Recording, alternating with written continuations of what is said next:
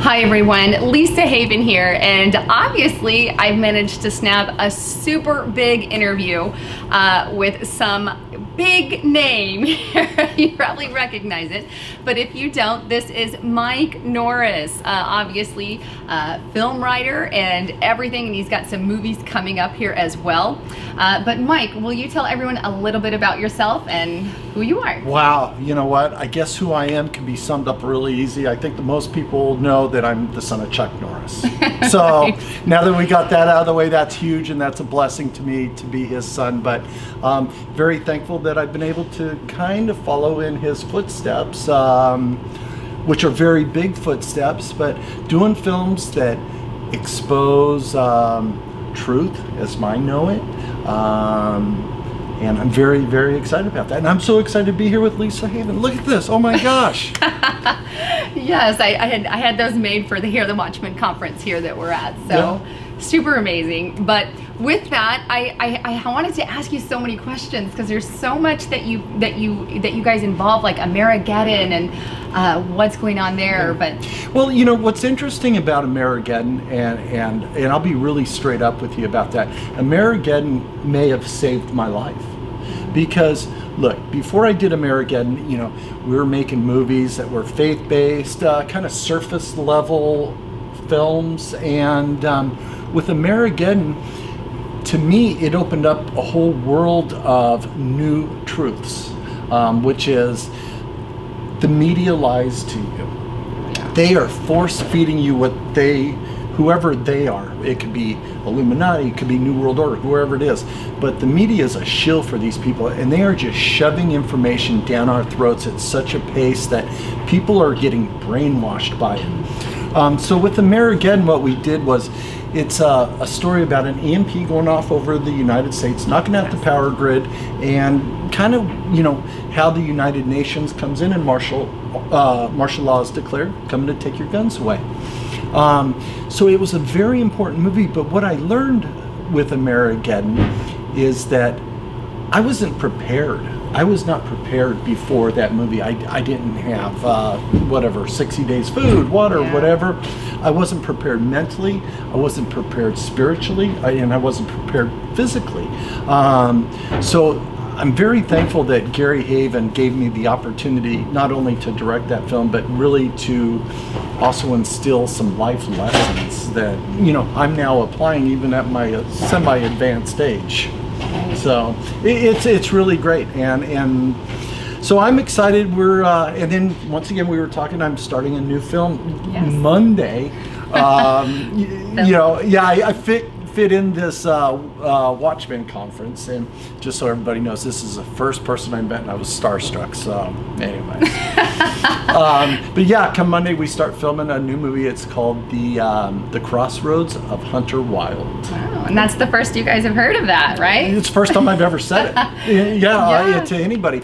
But it deals with spiritual warfare, you know, and I would hope that my thoughts writing this screenplay were, if something like this were to happen, how would I deal with this situation in a post-apocalyptic America where all that is true is the Word of God and the enemy is out to kill you and destroy you?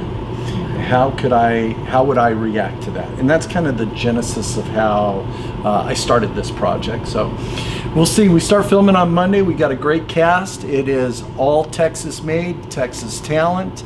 Hollywood will not be involved one little bit in any part of this movie. No Hollywood. Good. That'll make it a million times better. So. Well, yeah, and you know, Hollywood absolutely does, you know, everything they can to shut people like you and I down, the media. So just really thankful, and it's great to be here at the Watchmen Conference to really meet some new people, hear some new ideas, and I think it's great that people with so many diverse ideas and thoughts can all come together in love, talk about it, agree, disagree, but it's all in love. Oh, absolutely. Yeah. So with that, I know because that's why I love what you do. It's because, you know, we often, on my channel, we focus on news, Bible prophecy, and what's going on, and you kind of bring everything that we're doing to life. And you say, okay, well, let's apply some of the truths that we're getting here to the actual film industry, which the film industry completely ignores. Like, they took off movies like Revolution, you know, and completely wiped them off, even though it was one of the biggest movies. It was one of my favorites, but, you know, during the season. But what do you foresee, I guess, in coming in America? What do you think America will look like in the next couple of years? Wow. Wow. You know, this is really how I see it. I think we were given a reprieve with Donald Trump. I think God just stepped in and said, here you go, and really left it up to us to figure it out. I'm afraid the divide is so great. The animosity on the left and the right, and I'm neither left nor right, you know. We're just Christian. Yeah, we're believers. But it frightens me that, like this conference, people can come together with different views and have a discussion, but in the real world, the divisiveness is so big that I'm afraid that gap may never be closed. And that's really sad. That is really sad, because I have friends that are liberal. I have snowflake friends. No, family. And you know, and we've just got to learn to communicate with each other. But there's so much hatred right now that it's a little bit frightening. But we do know our ultimate destination, and it is to be with the Lord forever and ever and ever. So the next couple of years are scary, but we're going to have to live them. We got to get up every day. We got to go to work. We've got to, you know, show people we love Jesus. But it's a scary, interesting time, and I'm so glad I'm living in it. Me too. And you know, some of the things that happen, I mean, we just got to take it to God, you know, and I agree 100%. We got Donald Trump there, and I had put out a video the other day in which I stated, America, we're kind of on uncharted waters, because we have, like you said, I feel too, you know, God's given us reprieve with Donald Trump, but because of the political, you know, nature, I mean, they're screaming, he's a Russian agent. I mean, even claiming channels like mine, because like we started off with media, the mainstream media, in an attack, and I'm sure they're paying people to do kind of stuff, but they don't like alternative media, and like Hollywood, they're not going to like what you're doing either. Yeah. So you're fighting the Hollywood monster, if you will. We're fighting, you know, the media monster as well. And I think what God wants to do is bring, you know, industries like ours together and get the real truth out. And that's why I think it's so important. What's your take on all of that? No, I agree with you 100%, because it really does take a group to come together. It really does. And I was watching your channel 2 nights ago, and first I Googled. I wanted to know, okay, let me Google, and right away at the top of Google, what is it? It's all this stuff after you, attacking you. Yeah. And I thought, you know what, why? Why is the first thing on Google attacking Lisa Haven? Why? Because the media doesn't want you out there. You've got a huge following of people that understand and believe what you say, me included.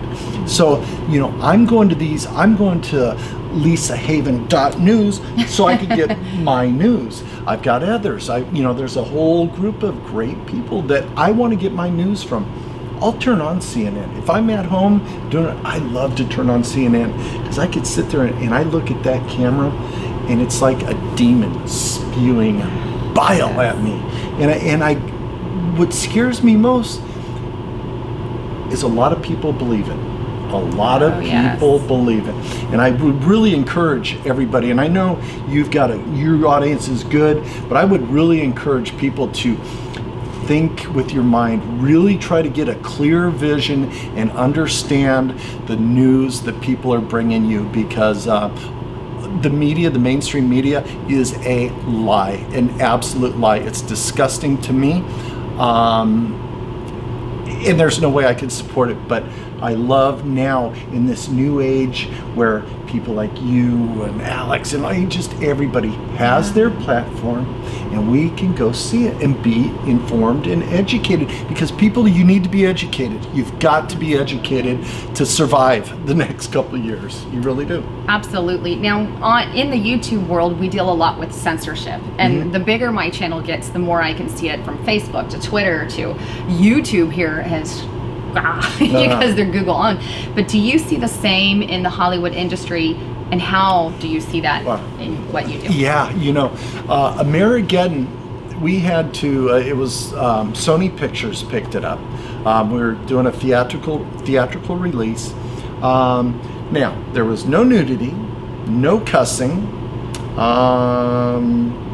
benign movie about what's happening in the world, but the MPAA gave us an R rating, and I had to go in front of the board and go, whoa, wait a sec, why are we getting an R rating? I've seen a whole bunch of PG-13 movies that didn't, and so I knew right then, it was so upsetting. I'm just thinking, how can we be getting an R rating? So yeah, you know what, Hollywood will try to divert, push, pull, prod, and just cause chaos within us. And we're independent filmmakers. I'm an independent filmmaker. I'm not backed by a studio or anything. So yeah, I see it. I've lived it, but I'm not going to let it affect me. And I'm bypassing Hollywood altogether now. There will be no Hollywood in distribution or anything. And that's Christian, non-Christian, anything, nothing. We're just going right to the source. If you want our movie, this is where you get it. And, come on, you can have it. We'll send it right to you. So it's ridiculous, because you really have to keep up with technology. I'm a little older. I'm still working on it. Yeah, I'm a horrible Facebook friend, I found out, and all that stuff, but I need to learn and I need to adapt. And I think that's what people really need to do in all situations, is adapt. You have to be adaptable. If you get so stubborn and stuck in your ways, you're just going to be stuck. That's true. Well, what would you think, say in conclusion, what are some pointers, or maybe, how can people keep their freedoms in this culture? What can they do? What would you leave them with? Yeah, look, really, we are in uncharted territory right now in our country, but it's also very exciting. All this stuff, when we hear about Russia and all this, I'm optimistic, because I know, just like we're stirring that pot, and that is that those globalists, those elites they're on their heels. So what I would like to leave everybody with is that, look, for me personally, I have rooted me, my family, my children in Jesus Christ. That's what I've rooted everything in, and it's very important to me. And my inner circle, the people I know and love are all with me and praying with me, and we're a group. And I think that's really important, is to surround yourself with those kind of people. And also, if I could, our new movie, what is it? I forgot the name.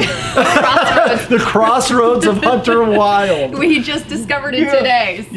Yeah. And we've got a Facebook, Norris Moving Pictures. That's my wife and I's company. If you can come there and check it out. And you have a website. You have a info you can leave. Yeah. Okay, just go to Norris Moving Pictures, and you'll find it.